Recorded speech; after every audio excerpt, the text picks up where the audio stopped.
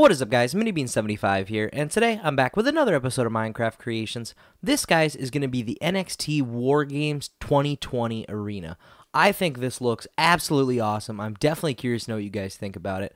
As you can tell, this is really small and compact, obviously because this took place at the Performance Center. So basically what they did is different to my Raw and SmackDown 2020 arenas. Basically, they have like a big curtain that's kind of covering this area where before this was all wide open and the camera just really didn't show that direction very often. They basically have it all completely walled off, and then we've obviously got the screen set up so you can see everybody's faces and whatnot for the crowd. So they have 3 sides to that in here now, which looks really cool. And then obviously we've got 2 rings with the whole cage set up. It's really sweet, and actually a really cool thing about how they had this set up that I really liked was the cage itself would actually raise and lower. It wouldn't go up and down, but the actual cage part itself would it's hard to explain in the game, but basically like these sections would flip out kind of like a trap door in Minecraft. They would flip out all the way up, which looked really sweet. I believe that this is pretty much how they had it set up inside. Obviously it's super small and compact, and obviously now honestly I wish that I had the roof 1 block taller, just because this gets a little bit too tight. Realistically, these lights should actually be up at least 1 more block, but then I wasn't able to put all these lights in with all this, and I just decided to go like that. The big reason that it would really matter is if you were to actually stand on top of the cage, so I can kind of slide through there.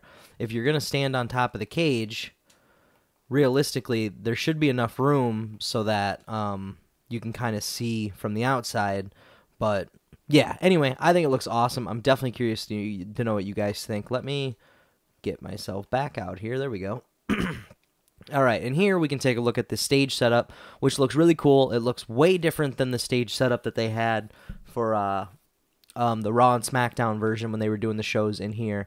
Basically what this is, this is just one big screen. But they kind of usually have it cut off, like this top section kind of cuts off different than this lower section, and then they have like a big X that's there. I actually have it sticking out just because I think it looks cooler, but this X itself is actually just part of the screen.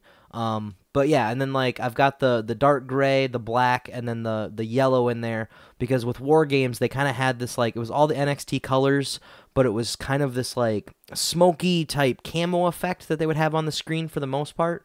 Like I said, this top one was different, but I couldn't find any good shots of exactly what this looked like other than just saying War Games, so I decided to just make the entire screen look like that. I think it looks really cool. Like I said, it kind of gives it a kind of a camouflage effect, and for Minecraft I think that looks sweet. And then obviously we've got the 2 small little cages that they had set up here, so that when they did the War Games matches they would put people in there before they would go in here and stuff like that. And then our ring area, or our ramp, is actually different than what they had before. Instead of the ramp going downwards, the ramp actually just goes up flush to the ring, kind of like an old school WCW or AEW now does it. And I actually like those ramps. I think it looks really cool. It just kind of adds like a cool effect, and it always keeps the wrestlers kind of always up and everything. Obviously with these shows right now, I think they do have like a couple fans, I think. But normally it looks really cool because it always keeps them elevated up and kind of where there's always a good view to see them wherever they are. And then our ringside area looks a little bit different, just because obviously it's longer. So whenever we do the War Games ones, they've always got the 2 rings, so the ringside area goes longer.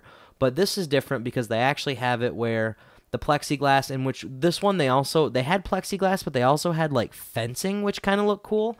But for the sake of Minecraft, it would be too much of these bars, so I decided to just keep the glass in. But when they come all the way over here, instead of kind of cutting inwards towards the ramp, it actually comes out flush, and then there's actually like a little diagonal area that kind of comes out towards the edge. So yeah, this looks really cool. I mean, obviously it's so small and compact, and that was kind of hard to do it. But I think it looks sweet just for the sake of how different it is. I mean, there's a lot of stuff that I've done in here that I've never gotten to do before with an arena, so I was really happy with how this one turned out. So yeah, so with that, guys, make sure you hit that like button down below. You have no idea how much that helps me out. If you want to see the time lapse for this video, that is going to be posted on my Patreon account. Chances are it'll probably get posted tomorrow.